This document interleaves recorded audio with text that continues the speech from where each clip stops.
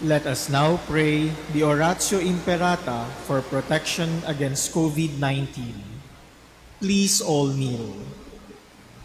Merciful and compassionate Father, we come to you in our need to seek your protection against the COVID-19 that has disturbed and claimed many lives. We ask you now to look upon us with love and by your healing hand, dispel the fear of sickness and death, restore our hope, and strengthen our faith. We pray that you guide the people tasked to find cures for this disease and to stem its transmission. We thank you for the vaccines developed, made possible by your guiding hands. Bless our efforts to use these vaccines to end the pandemic in our country. We pray for our health workers that they may minister to the sick with competence and compassion. Grant them health in mind and body, strength in their commitment, protection from the disease. We pray for those afflicted. May they be restored to health. Protect those who care for them. Grant eternal rest to those who have died. Give us the grace in these trying times to work for the good of all and to help those in need. May our concern and compassion for each other see us through this crisis and lead us to conversion and holiness. Grant all this through our Lord Jesus Christ, your Son, who lives and reigns with you in the unity of the Holy Spirit, God forever and ever. Amen. We fly to your protection, O Holy Mother of God. Do not despise our petition in our necessities, but deliver us always from all dangers, O glorious and blessed Virgin. Amen. Amen.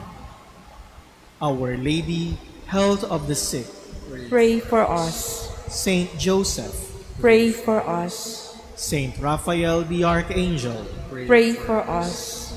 San Roque, Pray for us. San Lorenzo Ruiz, Pray for us. San Pedro Calungsod, Pray for us.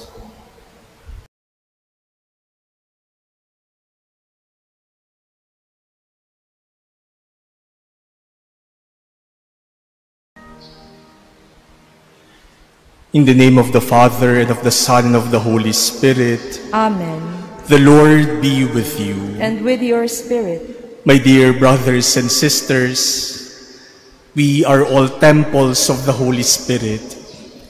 We are given the gift of the Holy Spirit at baptism and confirmation. Let us allow the Spirit of God to rule our lives. Let us allow the Holy Spirit to enlighten us, to guide us, and to give us wisdom.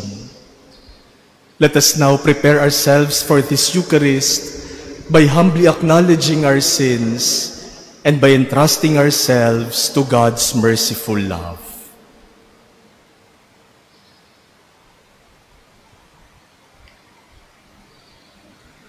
Lord Jesus, you give us new life. Lord, have mercy. Lord, have mercy. Lord Jesus, you forgive our sins. Christ, have mercy. Christ, have mercy. Lord Jesus, you feed us with your body and blood. Lord, have mercy. Lord, have mercy. May Almighty God have mercy on us, forgive us our sins, and bring us to everlasting life. Amen. Let us pray.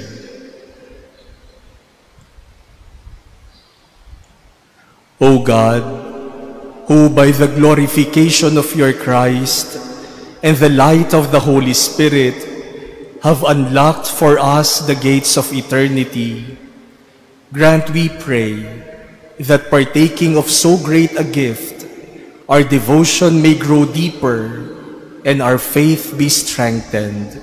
Through our Lord Jesus Christ, your Son, who lives and reigns with you in the unity of the Holy Spirit, one God, forever and ever. Amen.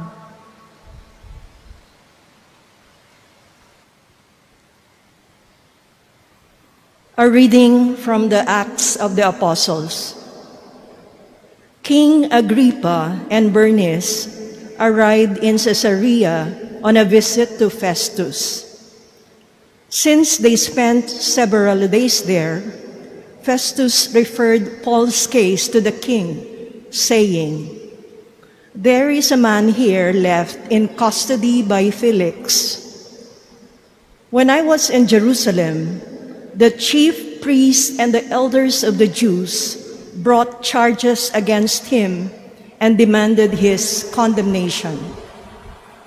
I answered them that it was not Roman practice to hand over an accused person before he has faced his accusers and had the opportunity to defend himself against their charge. So when they came together here, I made no delay. The next day, I took my seat on the tribunal and ordered the man to be brought in. His accusers stood around him, but did not charge him with any of the crimes I suspected. Instead, they had some issues with him about their own religion and about a certain Jesus who had died, but who Paul claimed was alive.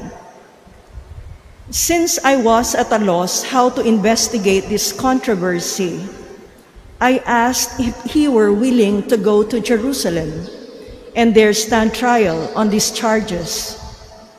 And when Paul appealed that he be held in custody for the emperor's decision, I ordered him held until I could send him to Caesar." The word of the Lord. Thanks be to God. The Lord has established his throne in heaven. The Lord has established his throne in heaven. Bless the Lord, O my soul, and all my being. Bless his holy name. Bless the Lord, O my soul, and forget not all his benefits. The Lord has established his throne in heaven. For as the heavens are high above the earth, so surpassing is his kindness toward those who fear him. As far as the east is from the west, so far has he put our transgressions from us. The Lord has established his throne in heaven.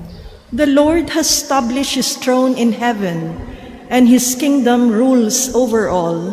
Bless the Lord, all you angels, you mighty in strength, who do his bidding. The Lord has established his throne in heaven.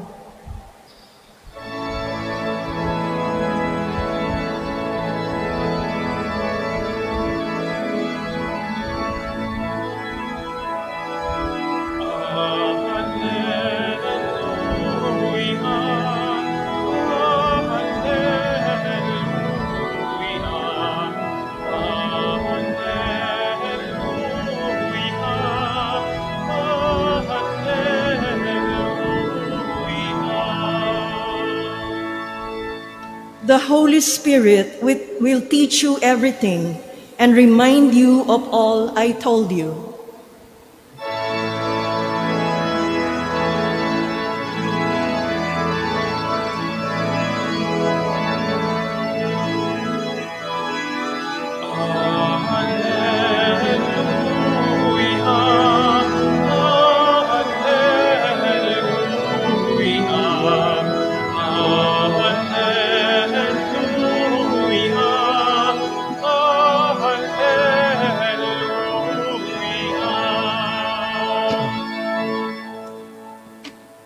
The Lord be with you. And with your spirit. A reading from the Holy Gospel according to John. Glory to you, O Lord.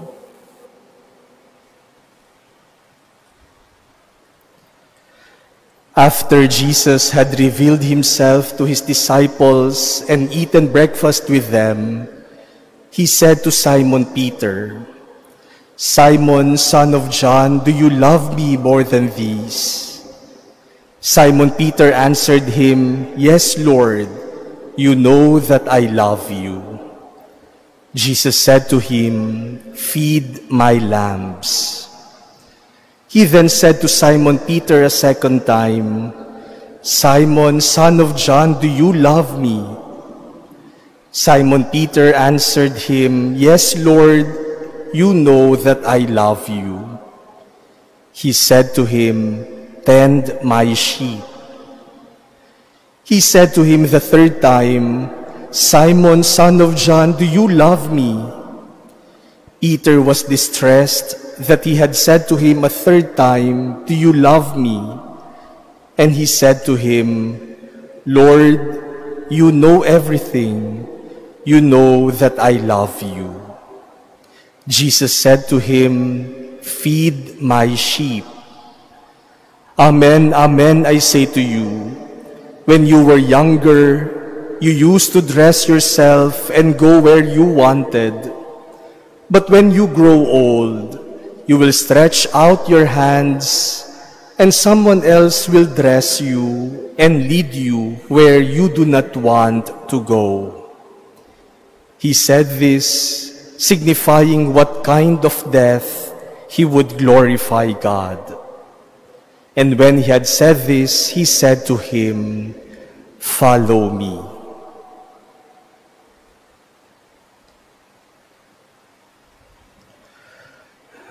The Gospel of the Lord. Praise to you, Lord Jesus Christ. My dear brothers and sisters, our readings today once again present to us how the Holy Spirit works in our life. And it is fitting that as we prepare for the solemnity of Pentecost this coming Sunday, we reflect on the role of the Holy Spirit in our lives. Who is the Holy Spirit? And what does the Holy Spirit do to us? From our readings today, we could see that the Holy Spirit develops and transforms our God-given gifts so that we may use them for the good of other people and for the glory of God. Yan ang ginagawa ng Espiritu Santo. Lahat tayo may biyayang ipinagkaloob mula sa Panginoon. May kanya-kanya tayong handog mula sa Diyos, kanya-kanyang kakayanan at talento. Ang Espiritu Santo ang siyang nagpapalakas ng mga biyayang ito mula sa Diyos upang ito'y magamit natin hindi lamang para sa ating sariling kapakinabangan, kundi para sa ating kapwa at para sa ikaluluwalhati ng Diyos. In our first reading today, Paul was imprisoned in Caesarea. But if we analyze closely the story, especially of yesterday and today, our first reading yesterday and today would show us that while Paul was being tried and imprisoned, Paul seems not to be a victim at all, because he was in control of things. He was able to manipulate the situation for his own advantage. Yesterday, Paul was presented before the Pharisees and the Sadducees. He was the one to be tried by these two religious groups. And yet, Paul was able to use the conflict between the Pharisees and the Sadducees for his own advantage. Sa halip na siya ang kalabanin ng dalawang grupong ito, yung dalawang grupo pang ito ang naglaban-laban sa kanilang sarili. And in our first reading today, Paul appealed to the emperor, to Caesar. And because of this, he will be given a trip to Rome at the expense of the government. And Paul wanted really to go to Rome. So he was able to accomplish what he wanted by trying to manipulate the situation for his own advantage. Paul was a very gifted person, and yet through the Holy Spirit, the gifts of St. Paul was used for mission, for evangelization, and for witnessing to Christ. In our gospel today, we heard how Peter assured Jesus of his love for him. 3 times Peter declared, "Yes, Lord, you know that I love you." And 3 times also Jesus gave him the task of taking care of the flock. We all know the personality of Peter. Yes, Peter had leadership qualities. He was the leader of the apostles. But we also know the flaws of Peter. He was not a perfect person. He had many weaknesses. He even denied Jesus. And yet, through the Holy Spirit, the gift of Saint Peter, his being a leader, because of his love for Jesus, was transformed by God into shepherding the flock. My dear brothers and sisters, Peter and Paul show us how the Holy Spirit works in our life. The Holy Spirit strengthens our gifts. The Holy Spirit develops our talents. The Holy Spirit transforms our gifts into gifts for mission, into missionary talents, gifts, blessings that could be used for the good of others. Paul was a very passionate man. That was his gift. And the Holy Spirit redirected that gift for mission. Peter was a leader, and the Holy Spirit channeled that gift into being a shepherd of the church. The Holy Spirit shapes, molds, and transforms our talents so that we may use them for the good of others and for the glory of God. My dear brothers and sisters, what are your gifts? What are your talents? What are the things that you consider as blessings in your life? And where do you use these gifts, these talents, and these blessings? Lahat tayo binigyan ng biyaya ng Panginoon, kanya-kanyang regalo. Saan natin ginagamit ang ating regalo? Do we allow the Holy Spirit to redirect our gifts so that we may use them for the good of others? Or we just use our gifts for selfish gains? Matalino ka, saan mo ginagamit ang iyong talino? Marami kang abilidad, saan mo ginagamit ang iyong abilidad? Marunong kang makipag-ugnayan sa tao, saan mo ginagamit ang talentong yan? Marami kang material wealth, marami kang properties, marami kang pera.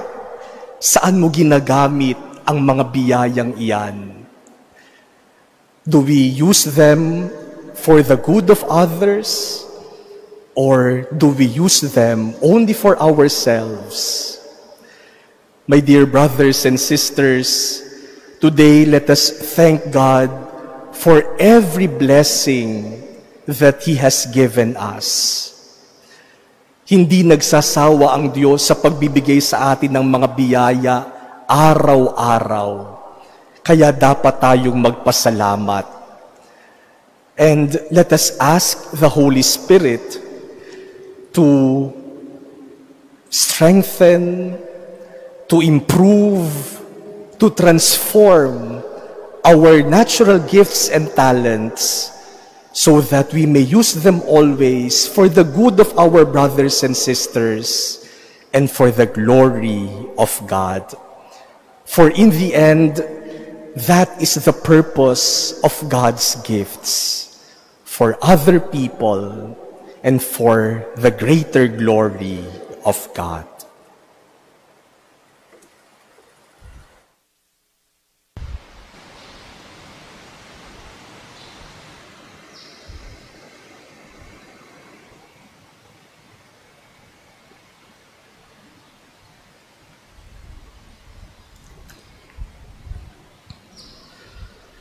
Mindful that we are sent on the same mission as Peter's, we ask God the Father to strengthen our faith.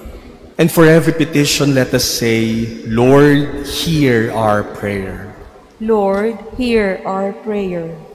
That the Holy Father and those who exercise authority in the Church may be guided by the Holy Spirit. Let us pray to the Lord. Lord, hear our prayer. That married couples may be sensitive to each other's needs and find true happiness in their lives together. Let us pray to the Lord. Lord, hear our prayer. That sinners may find hope and encouragement in the Lord's forgiveness of Peter. Let us pray to the Lord. Lord, hear our prayer. That the sick and those who are in distress may experience the Lord's presence amidst their sufferings and difficulties. Let us pray to the Lord. Lord, hear our prayer. That our beloved dead may receive light, happiness, and peace. Let us pray to the Lord. Lord, hear our prayer. Let us pray in silence for our personal petitions. Let us remember the people who need our prayers and the intentions offered in this Mass.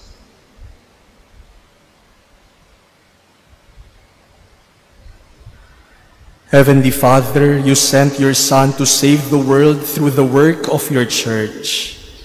May we be inspired by the example of Peter to labor for the spread of your kingdom on earth. We ask this through Christ our Lord. Amen.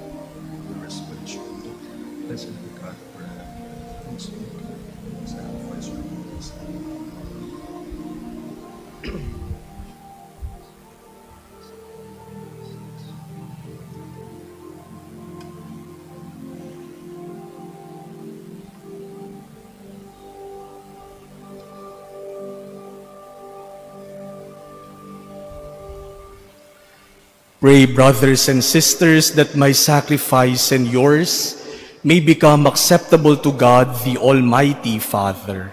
May the Lord accept the sacrifice at your hands for the praise and glory of his name, for our good and the good of all his holy Church. Look mercifully, O Lord, we pray, upon the sacrificial gifts of your people, and that they may become acceptable to you. Let the coming of the Holy Spirit cleanse our consciences through Christ our Lord. Amen. The Lord be with you. And with your spirit. Lift up your hearts. We lift them up to the Lord. Let us give thanks to the Lord our God. It is right and just. It is truly right and just, our duty and our salvation, always and everywhere to give you thanks, Lord, Holy Father, Almighty and eternal God, through Christ our Lord. For after his resurrection, he plainly appeared to all his disciples and was taken up to heaven in their sight, that he might make us sharers in his divinity. Therefore, overcome with paschal joy, every land, every people exalts in your praise, and even the heavenly powers with the angelic hosts sing together the unending hymn of your glory as they acclaim, Holy, holy, holy Lord God of hosts, heaven and earth are full of your glory. Hosanna in the highest. Blessed is he who comes in the name of the Lord. Hosanna in the highest. You are indeed holy, O Lord, the fount of all holiness. Make holy, therefore, these gifts, we pray, by sending down your Spirit upon them like the dewfall, so that they may become for us the body and blood of our Lord Jesus Christ. At the time he was betrayed and entered willingly into his passion, he took bread, and giving thanks, broke it, and gave it to his disciples, saying, Take this, all of you, and eat of it, for this is my body which will be given up for you.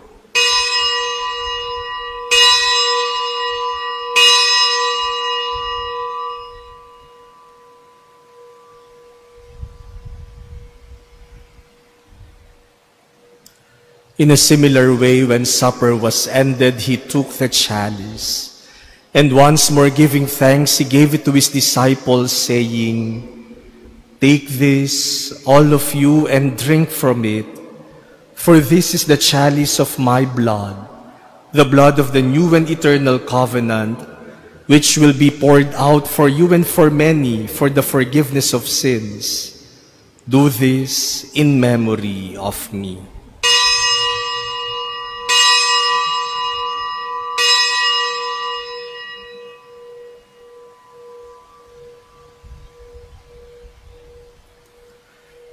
The mystery of faith. Save us, Savior of the world, for by your cross and resurrection you have set us free. Therefore, as we celebrate the memorial of his death and resurrection, we offer you, Lord, the bread of life and the chalice of salvation, giving thanks that you have held us worthy to be in your presence and minister to you. Humbly we pray that partaking of the body and blood of Christ, we may be gathered into one by the Holy Spirit. Remember, Lord, your church spread throughout the world, and bring her to the fullness of charity, together with Francis our Pope and Broderick our Administrator and all the clergy. Remember also our brothers and sisters who have fallen asleep in the hope of the resurrection, and all who have died in your mercy. Welcome them into the light of your face.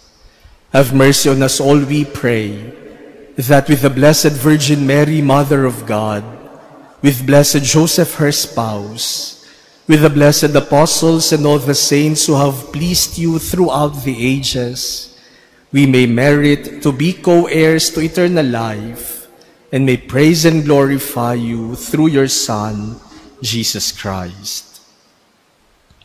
Through him, and with him, and in him, O God, Almighty Father, in the unity of the Holy Spirit, all glory and honor is yours forever and ever. Amen. Let us now pray to the Father as Jesus taught us. Our Father, who art in heaven, hallowed be thy name. Thy kingdom come, Thy will be done on earth as it is in heaven. Give us this day our daily bread, and forgive us our trespasses, as we forgive those who trespass against us. And lead us not into temptation, but deliver us from evil. Deliver us, Lord, we pray, from every evil. Graciously grant peace in our days, that by the help of your mercy we may be always free from sin and safe from all distress, as we await the blessed hope and the coming of our Savior, Jesus Christ. For the kingdom, the power, and the glory are yours, now and forever. Lord Jesus Christ, who said to your apostles, "Peace I leave you, my peace I give you," look not on our sins, but on the faith of your church, and graciously grant her peace and unity in accordance with your will, who live and reign forever and ever. Amen. The peace of the risen Lord be with you always. And with your spirit. Let us offer each other the sign of peace.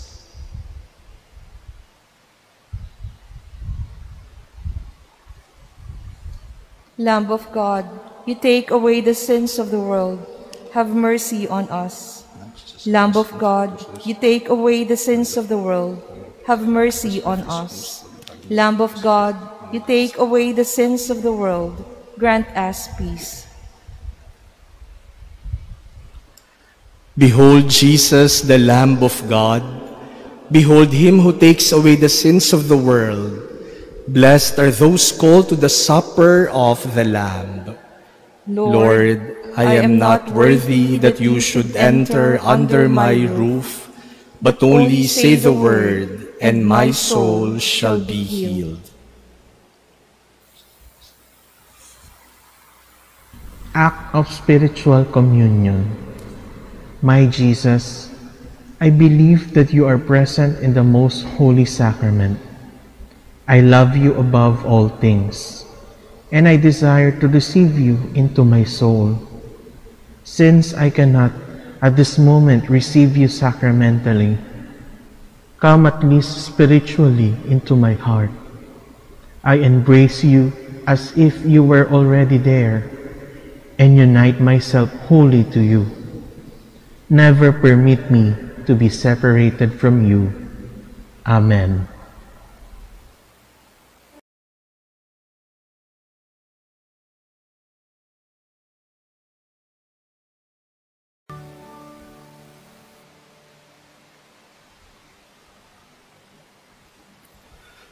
Let us pray.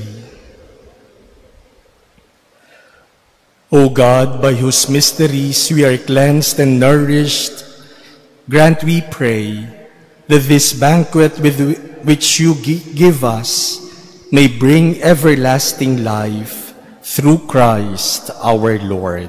Amen. We shall now pray the prayers for the 8th day of our novena to the Holy Spirit.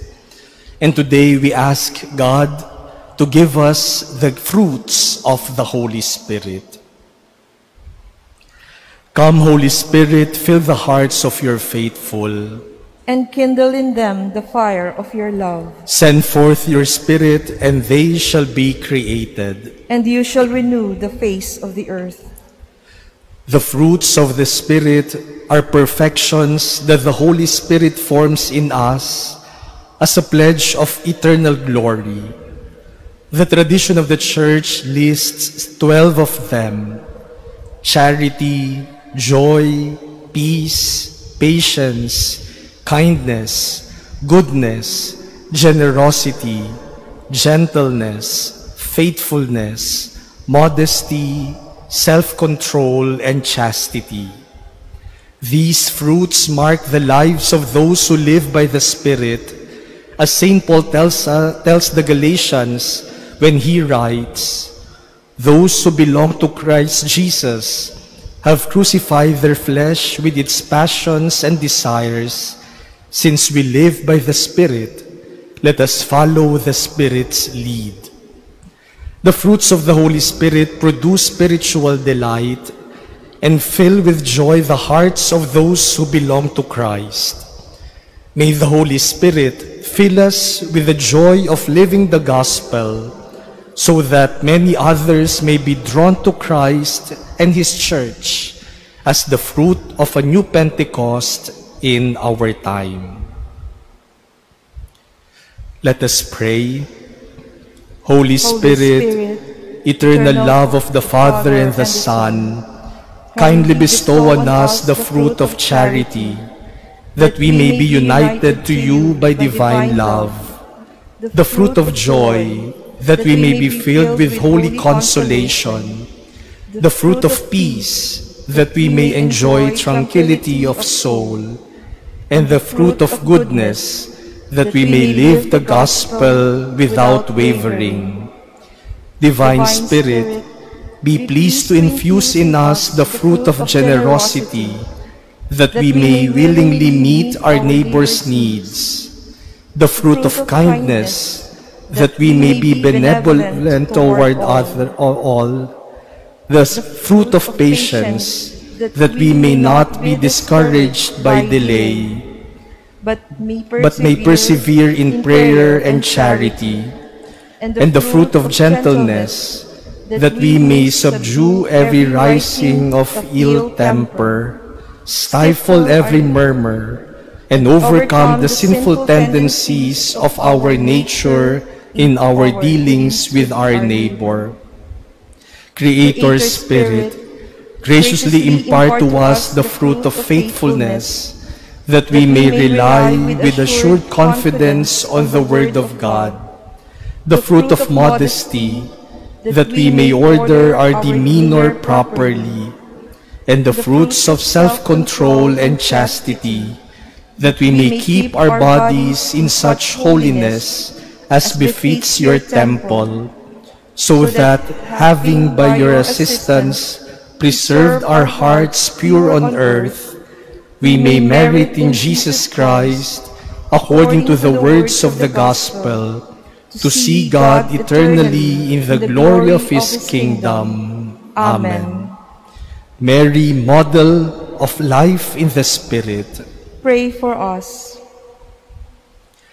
the Lord be with you. And with your spirit, May Almighty God bless you, the Father, and the Son, and the Holy Spirit. Amen. Go in peace. The Mass is ended. Thanks be to God.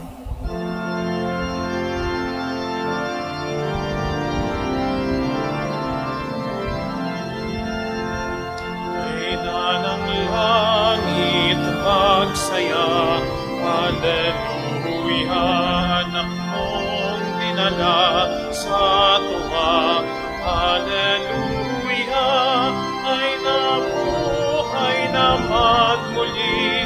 Hallelujah, ipanalangin mo kami sa Ama.